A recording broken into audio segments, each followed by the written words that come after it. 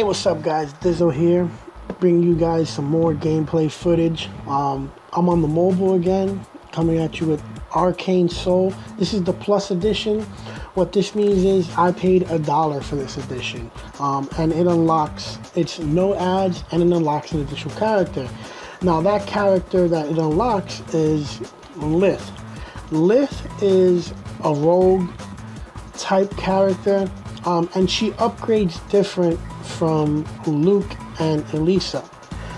Unlike Luke and Elisa, who they use loot that you collect throughout your adventures, she uses your gold that you collect throughout your adventures to level up. If you want to level up her attack, you use gold. Here, I'll level this up right here.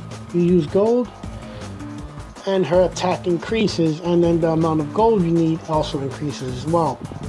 You want to level up her defense, same thing. And if you want to level up her element powers, same thing, use gold.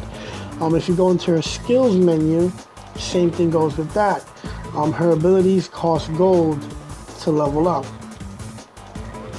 Alright, her passives, everything uses gold for this character.